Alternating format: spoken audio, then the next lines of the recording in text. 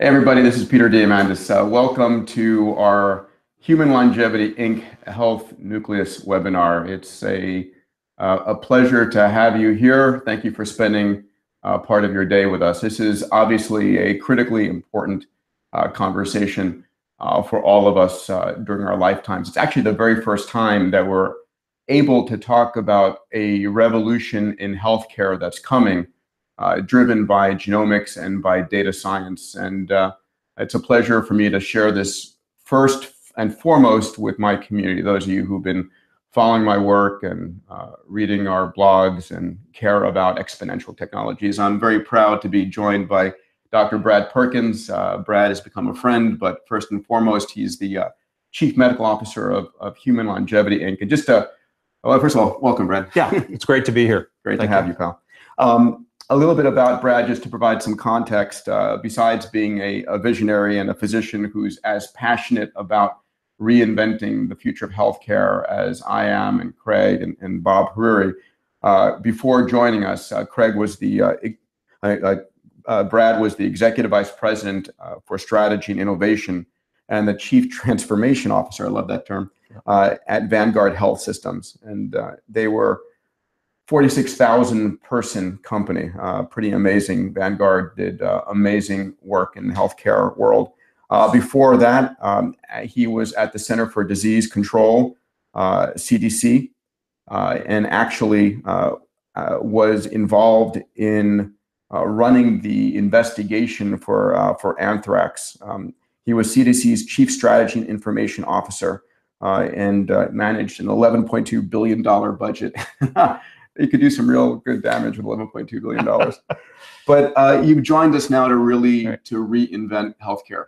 And for that, I'm grateful. Yeah, thanks very much. It's great to be here. Yeah.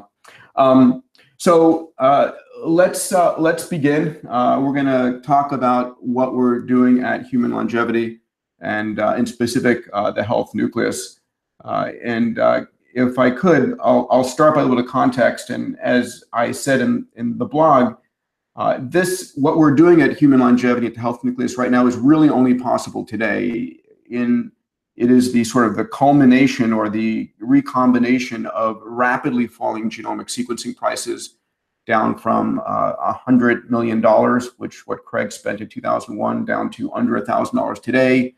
It's the convergence of machine learning technology and really computational crunching power, bandwidth for transmitting petabytes of data and storing petabytes of data. We talk about at Human Longevity, and I'll refer to some of these slides as we go through, it's not just about living longer, it's about a healthier and productive extended lifespan. The company Human Longevity was started by myself, Craig Venter, who sequenced the first life form, sequenced the first human himself, all 3.2 billion letters, raced the NIH to the punch and beat them there. And Dr. Bob Hariri, who's our third co-founder, who's a world's expert in stem cell science. And I think, Brad, when you joined us, this was your vision and your mission. You want to speak to this a little bit? Yeah, absolutely.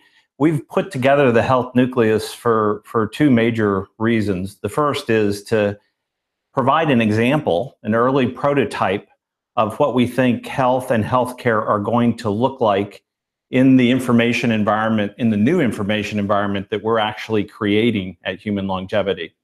Secondly, we've put together a suite of medical devices and measurement technologies that we think ideally complement the whole genome sequencing that we're doing at Human Longevity to provide a personalized health risk assessment, and then to build an individual care plan around that personal health risk assessment. Yeah, so if you look about it, if you think about it, for all of human history, the last couple of years, last couple of decades, centuries even, medicine has always been reactive, disease management, generalized, costly. It's been sick care by anything else. And when you go to the hospital and you show up with a cancer or heart disease or neurodegenerative disease and you say, oh my God, it just didn't happen to you that morning, right? It's been going on for some time. Right. And a lot of what we're doing at Human Longevity is how do we actually predict what's likely to happen to you and catch it before it happens so we can stop it in its tracks. And the vision that you and your team are working on is really, proactive, preventative, personalized, predictive. So it massively drops the cost down and drops the impact of disease. I mean, that's really your vision. Yeah, well, there's a couple of very important dynamics at play here. The first is a tremendous success. Over the last 150 years, we've actually doubled human life expectancy. But one of the consequences of that success is now we're confronted with a fundamentally new challenge in the form of age-related chronic diseases.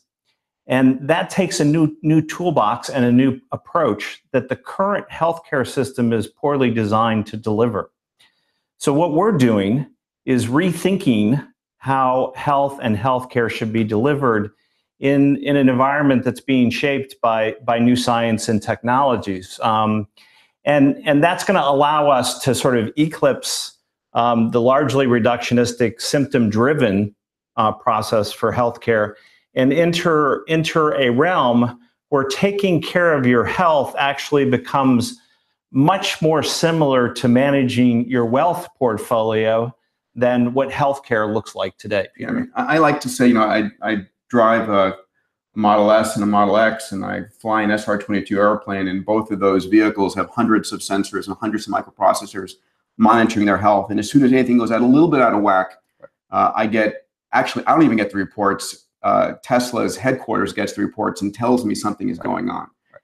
And that's the way we view human longevity, is going to be sort of your big brother. I got a negative connotation, but monitoring what's going on with you to predict what's likely to happen and stop it in the first place. And one of the ways that we're doing this is we have built over the last 2 years since we founded the company, the world's largest genome sequencing facility down in La Jolla. We built the capability. We're on target, if you would, to sequence on the order of 100,000 genomes in the next year. We just signed a deal for 500,000 genomes with AstraZeneca, one of the large healthcare providers.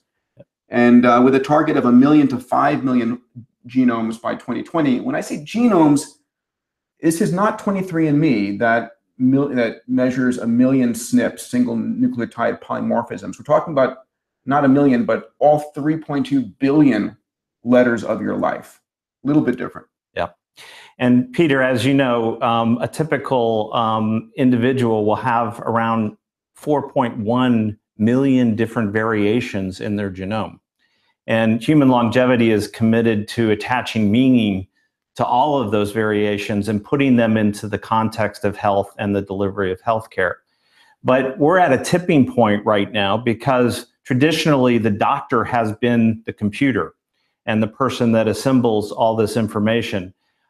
You can easily appreciate that when we start talking about you as a unique individual with 4.1 million variants, all of which affect how your health and healthcare should be delivered, we're going to have to rely on computer power, machine learning, and essentially cognify a stream of intelligence to support doctors to deliver this information in fundamentally new ways. So I just want to point this out again. One of the things that we do is really truly sequence all 3.2 billion letters of your life. In fact, when we sequence you, we don't sequence you once, we sequence you 30 times. We do all 3.2 billion letters 30 times.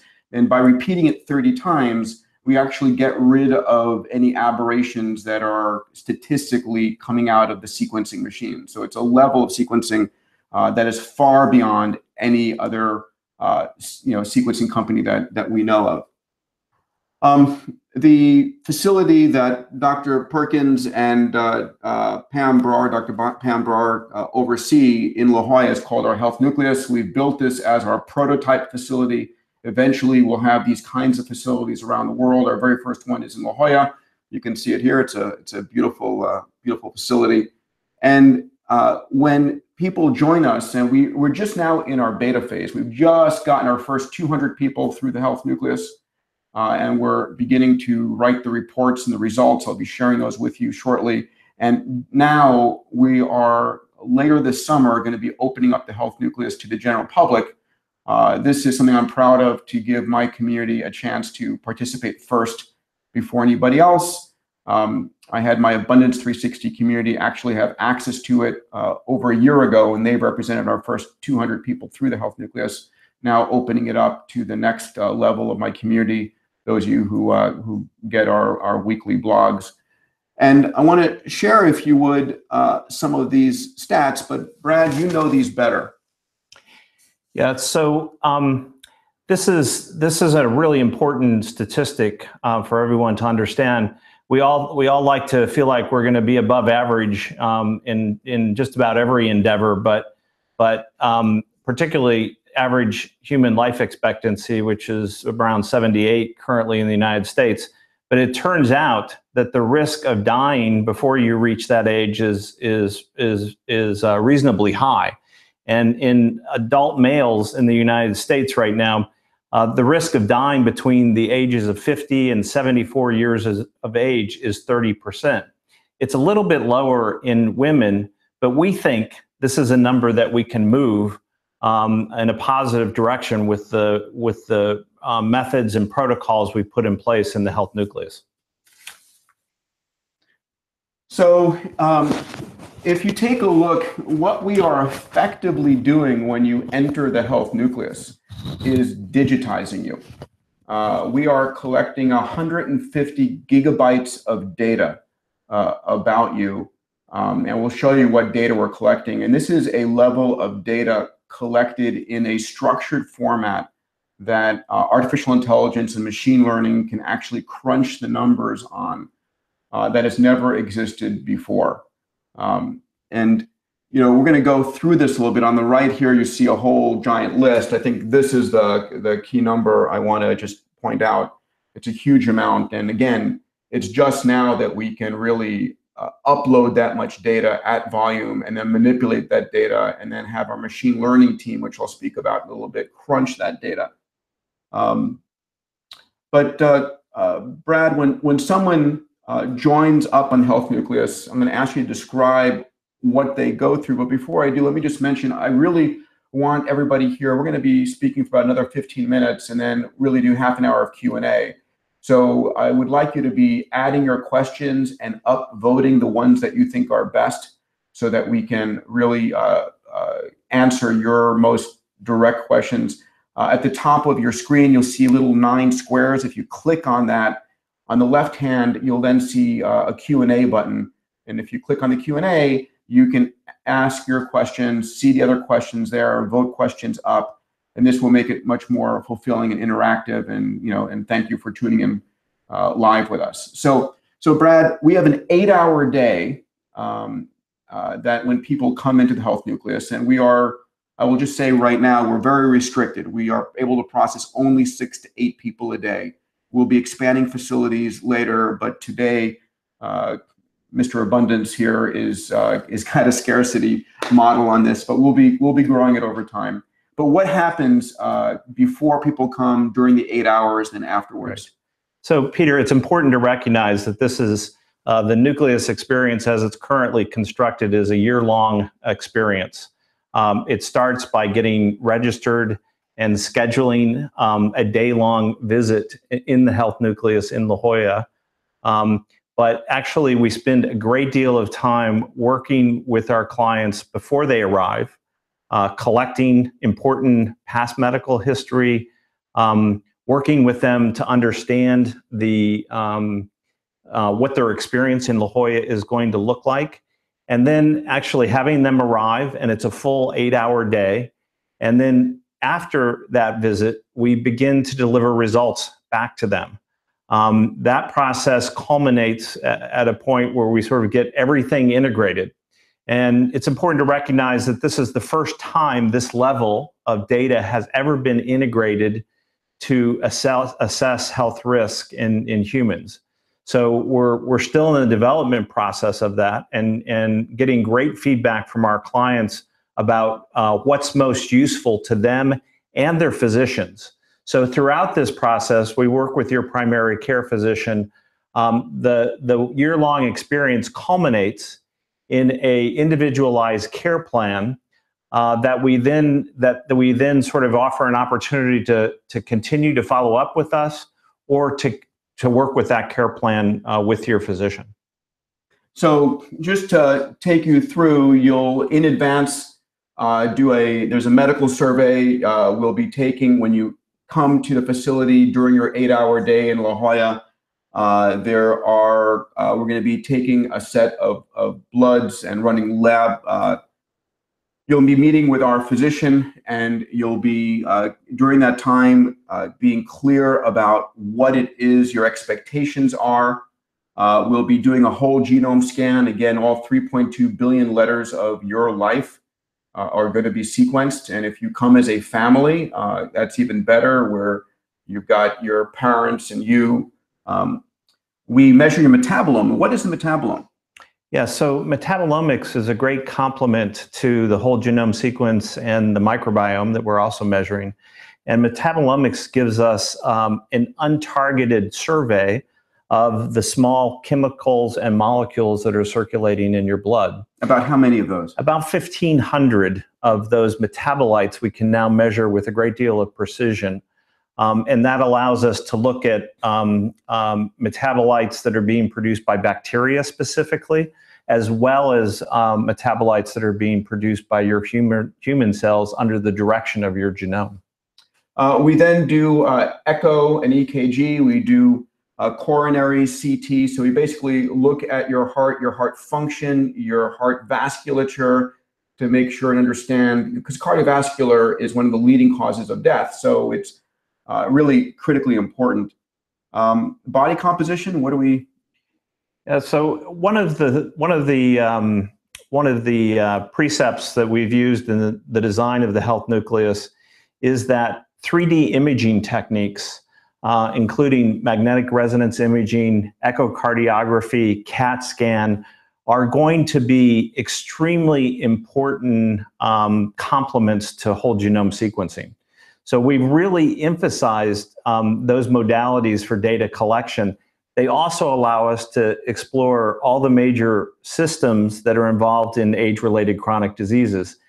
So we're right now running research protocols that allow us to explore metabolic disease by looking specifically at fat content within the body and subcutaneously, as well as specifically measuring muscle volume throughout the body. We look at bone density, which, most people, if you have a broken pelvis or broken femur, and you end up in the hospital, and the hospitals are the worst place to be. Then we do a whole body MRI, and this is something that is really critical. As you said, probably the combination of whole genome sequencing and whole body MRI is part of the magic sauce here. You want to talk about a whole body MRI? Yeah, so using the whole body MRI, we're doing a couple of things that are critically important.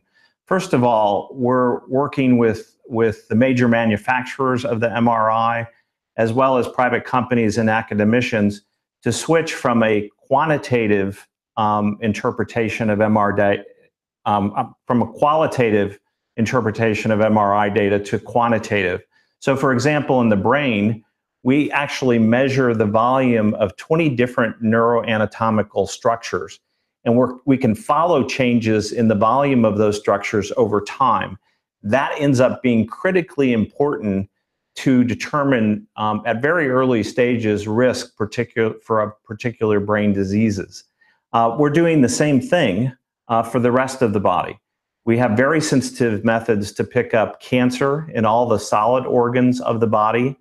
We also have methods to detect cardiovascular disease, both at the coronary level using CT, but also at the larger vascular level to detect things like risk for aneurysms in the aorta, or actually detecting aneurysms in the brain. So one of the things that's pretty amazing is the stat I've seen is that we're using the protocols we're running on this whole body MRI can actually detect cancer at like a 2 millimeter size, a pencil lead. This is what this protocol is looking for is the ratio of nuclear size to cytoplasmic size of these cells. So the cells that are very rapidly dividing as cancers have much more higher proportion of the nucleus to cytoplasm. So they light up on these scans like never before. We look at brain MRI as quantitatively with neuroquant, brain vasculature. We look at your lung function, gait and balance, cognitive screening. We look at home sleep apnea, which is, one of the most underdiagnosed issues that can lead to a whole slew of problems from cardiovascular to stroke. One of the things we do is we monitor your cardiovascular rhythms over the course of 3 to 5 days. I know we've got lots of questions coming up.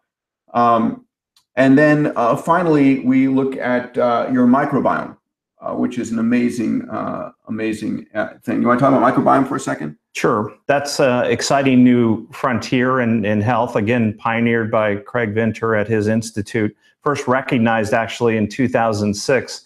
These are the approximately 30 trillion, mostly bacteria, but other microorganisms that live in and on your body, in your stool and intestines particularly. And it turns out that they're going to be vitally important in maintaining human health. They've evolved along with us. And we're just at the very beginning of looking at how they contribute to the maintenance as well as the deterioration of our health. The way I think about it, when you eat food or you take medicines, those food and medicine are being actually processed and metabolized by the flora, by the bacteria in your gut. And 10% of the chemicals in your bloodstream going through your brain are actually bacterial metabolites. And we're going to find more and more and more that it affects your mood, certain diseases, whether you're skinny, whether you're fat, and just amazingly important. I'm going to run through this very quickly, just so we have a lot of questions. I want to get to the Q&A quickly. So again, we're getting 150 gigabytes of data from all the tests we're doing, the full body MRI, for your whole genome, your microbiome, your metabolites. And what we do with that is that all of your data gets uploaded to the cloud. We're one of the largest users and on Amazon Cloud right now. All of this is under high security. We have a immense security team at HLI making sure that data is kept as confidential as the highest level of standards allow for us. And our team of machine learning experts up in Mountain View, led by a gentleman named Franz Ock. Franz is important for this because he was the head of Google Translate for 10 years at Google. He developed and ran the capability to translate eventually between 100 language pairs, between any two of these 100 languages, a huge amount of options there. And he's now determined through machine learning how to really translate your 3.2 billion letters. And I'll give you just one example, which is fun. He sequenced 1,000 people, and we took 1,000 photographs of their face and put that through the machine learning.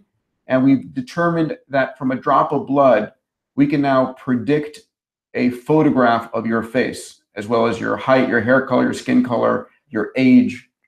Amazing stuff. And here's the key point. Because this is a network effects business, as we put 1,000 people, 10,000, 100,000 people through the Health Nucleus, every year we learn more and more about you. As our corpus of data gets bigger and bigger, all the work we do on you, we learn and give you updates every year that, we just learned that this gene sequence and this metabolomics and this gene mean actually this for you. So every year, as our database gets bigger and bigger, we learn more and more about you. So I said here, the more people that go through the Health Nucleus, the more we learn about you. Really important point. The stats, I think these are critical, Dr. Perkins. It's like pretty amazing. Out of our first 200 patients, what do you want to tell folks? Yeah, so we have identified really significant and actionable new medical information in about a quarter to a third of our first 200 clients. This ranges from things that they should know and be aware of or have followed up, all the way to the other end of the spectrum, to things that need to be urgently addressed, like early stage cancers or an abnormality in heart rhythm that may put them at risk for stroke, as an example. And these are things that, because we usually wait in the healthcare system until you have symptoms that we don't normally find in people. And I think that that's one of the biggest value propositions that the Health Nucleus provides, is this early detection opportunity before symptoms to develop. And I know a lot of the first 200 people are my personal friends, and I've received several "thank you for saving my life" emails. And I say that not as a HLI rep, but as an individual who's been communicated that information directly. So finding in a third significant findings. The other side is peace of mind. I'll give you my personal example. My dad has advanced Alzheimer's. He's 89 years old. And for the longest time, I just assumed that was my fate as well. And I went through this and found out that I'm homozygous, not for the ApoE4 gene, which is concerning, which is has a high probability, but I'm homozygous for ApoE3, which has a lower probability of Alzheimer's, which I'm very thankful for and is giving me this peace of mind. And what I realized that for my father, he was really, it's vascular dementia, and he's had a lot of cardiovascular issues, atrial fibrillation that should have been caught much earlier that led to small issues. And so that's given me relief on my future, but made me pay much more attention to my cardiovascular state now versus my neurodegenerative state. If that makes sense to you, it changed how I view my future.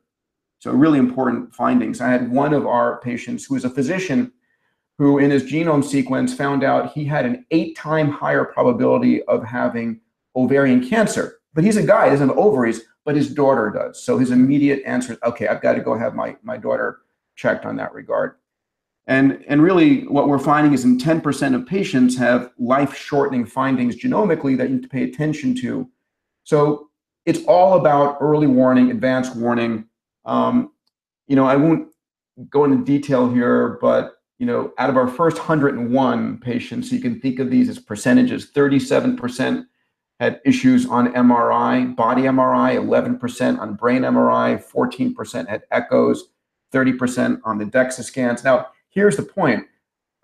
These first 100 or 200 patients are all wealthy individuals. They all have personal health care. It's not like they weren't getting checkups. It's just the normal medical system doesn't look at the stuff that we're looking at. So anyway, that's, I think we repeated on the cardiovascular and the whole genome and the brain neuroquant. I think I'll pause here and we'll start asking questions. Anything else you want to? I should say right now that the HLI Health Nucleus experience is an 8-hour commitment in La Jolla. If you want to participate. So I want you to think of this webinar as information about where the future is going, and so that you understand it's all about predictive and preventative based upon your genomics, your metabolomics, your microbiome, your body MRI. This is enough data to be able to predict where it's going. Eventually, we'll be adding wearables onto this to monitor it. So this is a vision of where it's going. Today, it's relatively expensive. HLI's Health Nucleus is a $25,000 expense. We actually spend about $20,000 of that. It's not cheap. So we have this huge profit margin. For us, it's about getting to volume to bring the price down eventually. And the price will be coming down over time, like anything, whether the first cell phone or computers are expensive. But just want to give that data point. Cody, do you want to start asking questions? And Cody Rapp is here, who many of you know is my right arm here. Yes, we have lots of great questions from the viewers. Let's start with one that has been upvoted a lot. Who owns the 150 gigabytes of data? Does the client have control? does my insurance company have access? How does this affect insurance in general? Yeah. So one of the unique things that we've done in the Health Nucleus is when you come to visit us in La Jolla, we actually collect photographic information to create an avatar, full body avatar of you, and load that into an application that allows you to use that avatar as a menu to explore your data. And that includes all the data we collected on the modalities Peter talked to you about, as well as the genomic, the microbiomic, and the metabolomic data. We'll also be using that channel to update you on new information that's relevant to your particular mix of health data. So as a new gene correlation is discovered, as we get more and more data, you'll get a note that says you have this gene, which means whatever. Yeah, so we consider that our clients own their data and that we're storing it at levels of security that would be otherwise unobtainable. We don't share that data with anyone else. They're free to share those data with their physician via the iPad app. What we do is we do machine learning on the corpus of all data, meaning so we're looking to extract information out of eventually millions of genomes, and it's very much akin to what Google does. Google doesn't share your specific searches with people, but what it does do is learn from the corpus of all of the searches that are done. Next question. So next question, at what point will the information from the Health Nucleus become standard protocol for all health providers? Oh, good question. What's your thought? No, I love that question. Right now, we're in an early data collection and research phase that's primarily focused on learning how to most usefully put all these data together to inform individual health risk and to build these care plans. But that's going to be a very important transition, I think, that will occur over the next several years, because the building of these health plans around individual risk is not something that's been typically done before, Peter. Yeah. And then actually working with people to engage in a fundamentally different way with their health. This is not wait until you have a symptom and go see your doctor. This will be an ongoing process of data collection and analysis that occurs on a quarterly basis. And we're in the process of designing and building right now the follow-up mechanisms that allow people to stay attached to the Health Nucleus and learn over time about other ways they can learn to take care of their health. I mean, my guess to answer that question specifically is that the results that we're delivering and will be delivering will be so dramatically improved that over the next decade, we're going to see a whole shift of those who can afford it, who have private medical. This will become the fundamental way that you do medicine. Yeah. It's night and day. I think it's going to be immoral not to be practicing medicine in this way in the future. Cody. So another question about age. What age ranges does the Health Nucleus currently benefit most? Well, right now we're just working with adults, so people 18 years of age and older. We think that what we're doing will have applicability to ages below that, but right now we're just working with adults. And I think there's a great deal of value of visiting and getting baseline data at really any age above 18 years of age. Yeah, I mean, I think that's the point. The way we think about this is when you enter the Health Nucleus, we digitize you, right? And your genome and all that data becomes baseline for you. And then we will be rolling out sort of a continuity care, which we're not going to sequence you every year. We're probably not going to do your full body MRI every year. But based upon what we find, we're going to give you a longevity plan that says, you should do a full body MRI every 3 years based upon your probabilities of cancer, or you should do echocardiogram every 5 years based upon what we have found. So we'll give you a sort of a longevity care. So when you enter, we give you a clean bill of health, or we determine what you have to take action on or we have to worry about. or watch right now, and then we give you sort of a continuity plan is the long term. It may be interesting, Peter, for everyone to hear. Our first 200 clients, they're motivated by a number of things to come and visit us. First of all, their personal health and the health of their family, but also many of our clients want to see this change occur in the healthcare system. And then there's another dimension.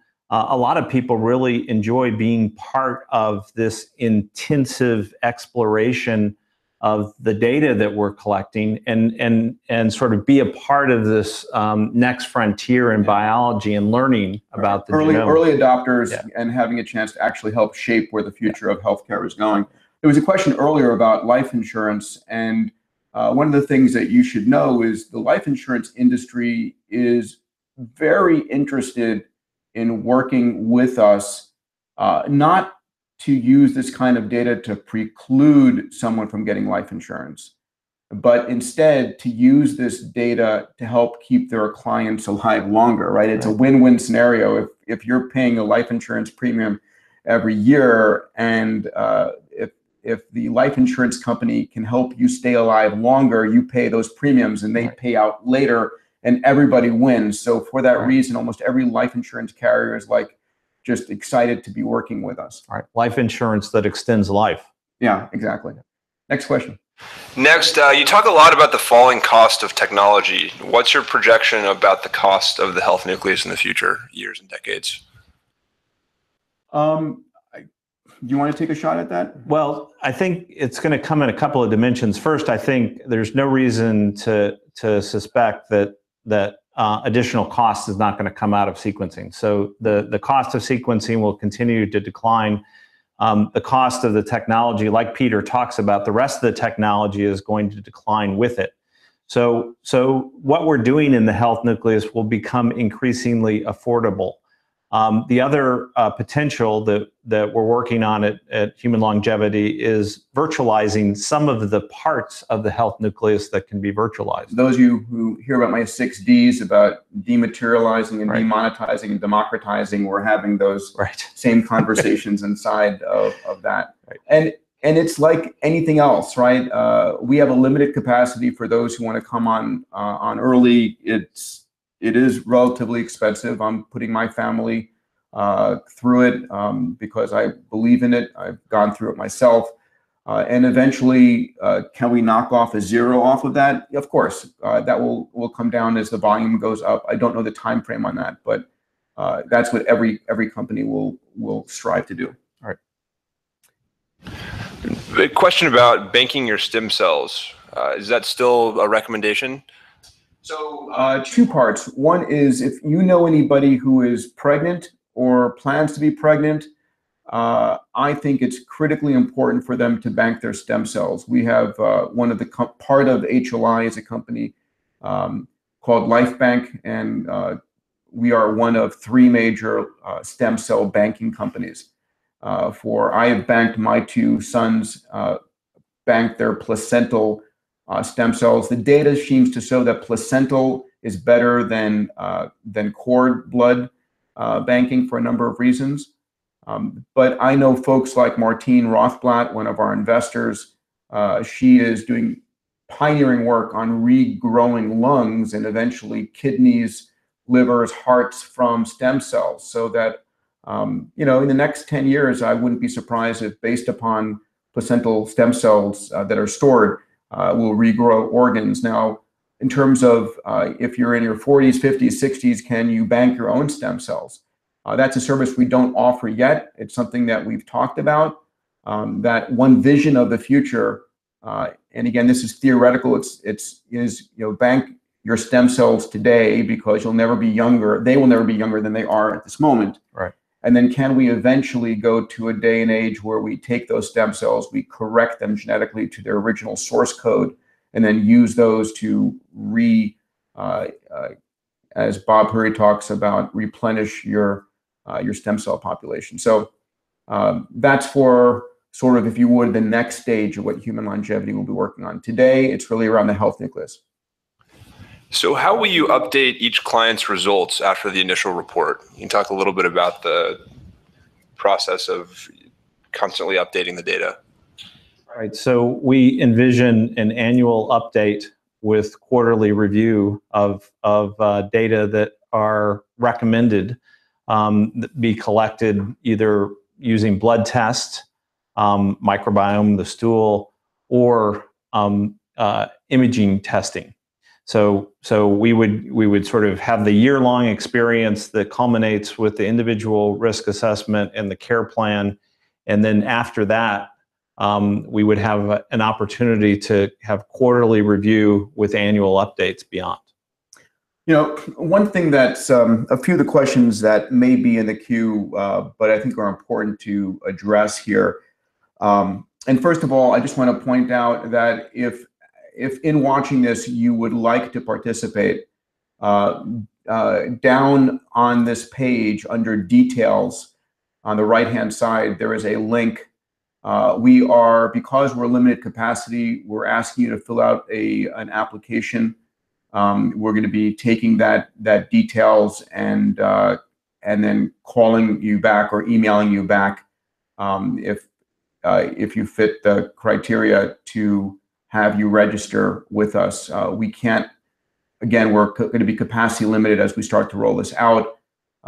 But if you click on that link, there'll be a brief application. It will just take you 5 minutes to fill out, and then you'll be able to submit that, and then our team will get back to you within 24 hours on that.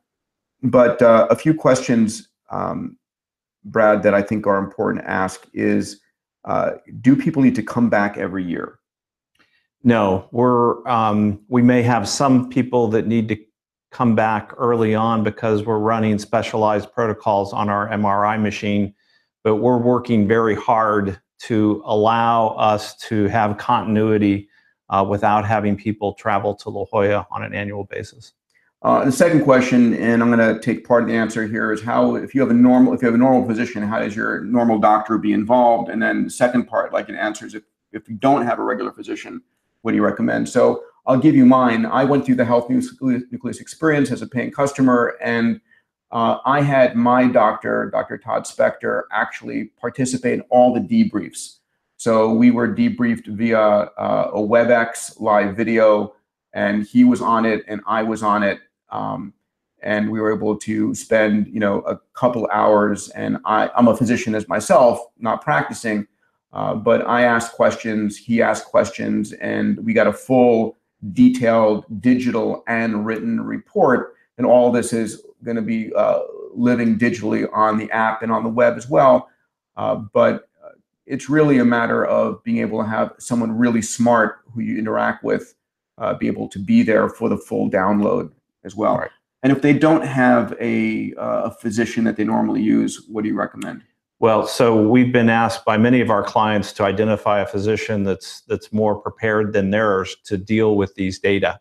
And so we have developed relationships that allow us to refer to physicians that are beginning to work with this kind of data or these kind of data. And this is a journey not only for our clients, Peter, as you know, but also for physicians that have never dealt with these data, and we're working closely with all of them. There are, so two things, right? Some people say, listen, I just don't want to know, right? And I just to be very clear about this, if you fall in the mindset of, I just don't want to know that level of data about myself, I really want you to consider changing that, because I think that is a bit myopic, because having information can save your life, right? Knowing that there is a small cancer growing, or they have a cardiovascular issue, or even that you have a potential for Alzheimer's, you can address those. You can go on early changes of diet. You can go on early experimental protocols. There's lots of things. We're living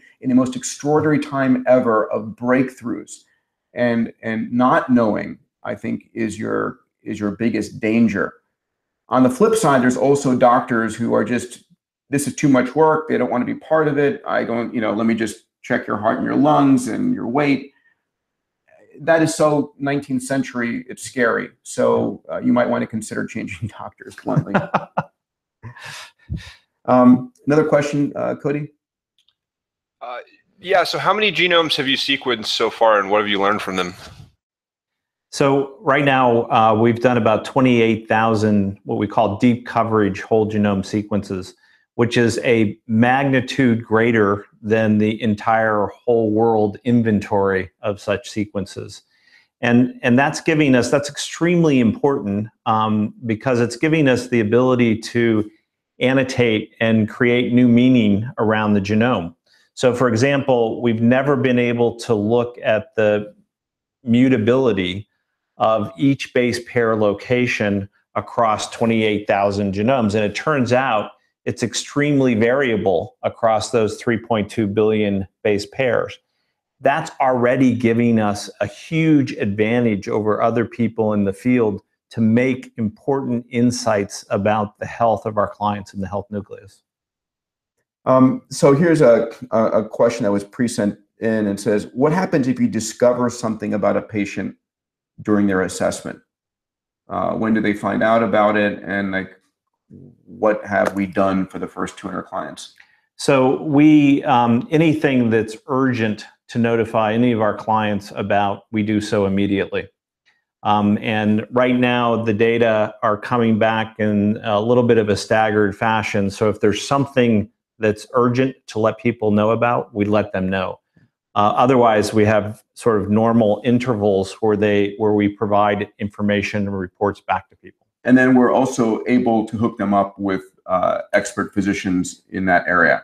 Absolutely. So we have been working, if we find something that needs attention, we work with their private physician to immediately find a top specialist to deal with that issue.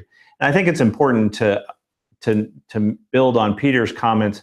The things that we're finding that are new, they essentially all have some pretty straightforward actionability around them. We're not finding things that, well, I can't do anything about that.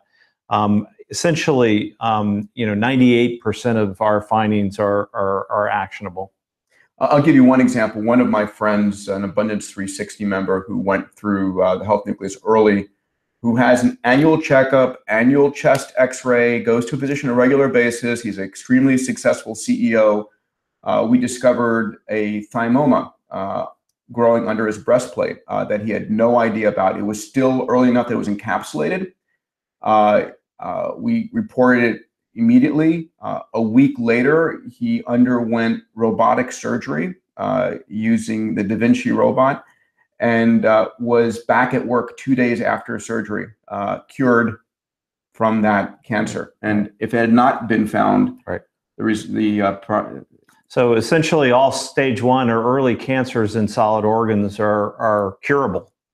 But if you get into stage 3 and 4 where they start to spread around the body, becomes a very different outcome for people. And this MRI that we're using has remarkable detection capability, but it's also radiation free. And the format we use is also contrast free. So there's no medical risk associated with the use of this equipment, which really changes the risk benefit ratio. And interestingly enough, people say, well, I remember the doctors were saying, don't look because you're going to find anomalies and so forth. But that was using such old technology where the resolution wasn't anywhere near as high. And so we're not finding anomalies now that are unknowable. We're finding actual disease issues. Right. Cody, what you got? Do you imagine the Health Nucleus will replace hospitals over time as more branches open? I certainly hope to see a large-scale transition from our sick care system to one that focuses on keeping people healthier for much longer periods of time. We already have too many hospital beds in this country, so I think yes, over some period of time, we'll see more and more emphasis on this kind of care, and hopefully a decrease in the number of hospital beds we have in the country. Hospitals will be places where you go for specific action, but not, so it's a very fundamental concept. It is, if we can determine based on your genomics what you're likely to die from, to be blunt, right? So the first stage of issues are cardiovascular. The next stage is cancer. The next stage is neurodegenerative. And if we can identify what your genomics, because your genome is your health history, your health future, it gives you the probabilities mixed in with, nurture and your lifestyle, all those things, gives you the probabilities of what is likely to happen to you. And so it tells us what to be looking for early on. And if we can find it and solve it at the earliest stages, it gives you the highest probability of extending your healthy lifespan. That's just as fundamental as it gets. Absolutely. Will the Health Nucleus be publishing the results of the data to contribute to medical literature, or will it remain private to the individual? Yeah, we will publish early and often our results. So we're already preparing a manuscript for about our first 200 clients, of course, completely de-identified.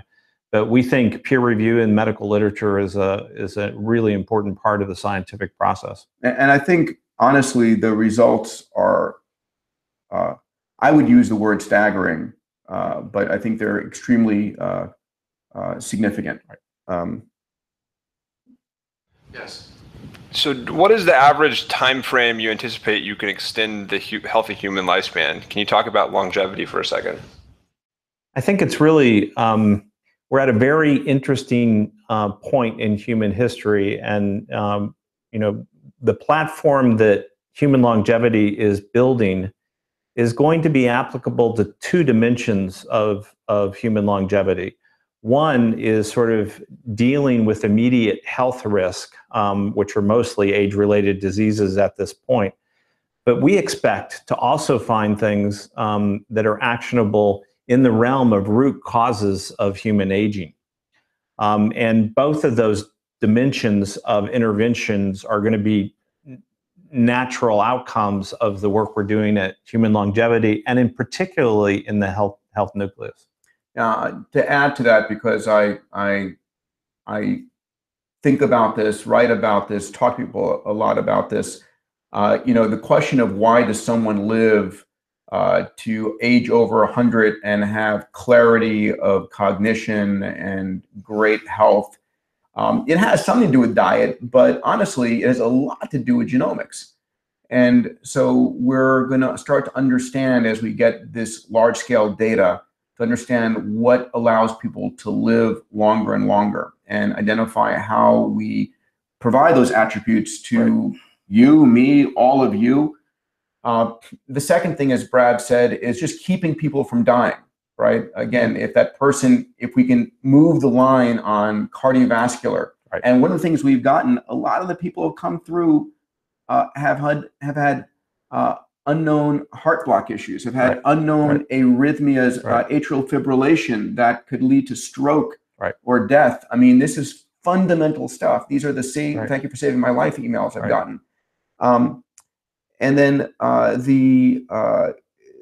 then finally, as the Health Nucleus moves your life forward, right? It's adding, if we can add 10 years or 20 years to your life there, medical science is exploding and is bringing about additional. Our friends at Calico, Google's longevity play, are working on pharmaceuticals to extend healthy life. But if they take an extra 10 years, if we extend your life 10 years, then you'll be able to intercept those things. And then Bob Hariri, our third co-founder, who's focused on stem cells, we've learned that as you get older, two things happen. One, the stem cells flowing through your body diminish in number. And the second is they undergo epigenetic changes. So you're not running the same software you were running as a child. So can we replenish and rejuvenate your stem cell population? These are additional works we're working on, others are working on. And these are the combinations of things that will extend really the healthy human lifespan. Again, the vision is, can you have the cognition, the thinking, the mobility, the agility, if you would, and the visual when you're 100 that you had at 60. That's sort of the way I think about it. How does the Health Nucleus compare to other genome sequencing services out there? Great question. Yeah, I'm not aware of anyone that is using genomics combined with other clinical data anywhere near this scale. and with any resolution of all of the major causes of age-related early mortality. Yeah, I mean, the best known is 23andMe. I'm a fan of what Ann Wojcinski did. I'm a customer of 23andMe as well. But to understand the difference, right, 23andMe will look at 1 million single nucleotides. So out of the 3.2 billion letters in your life, they'll look at 1 million of those very specific letters. And to tell you certain attributes and certain disease probabilities. We're looking at all 3.2 billion, right? 3,000 times more.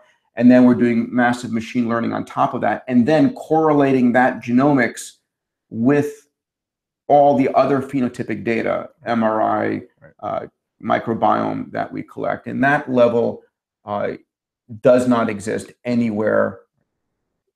Yeah, the real utility of genomics is going to be in combination with deep integration with other clinical data in a machine learning environment.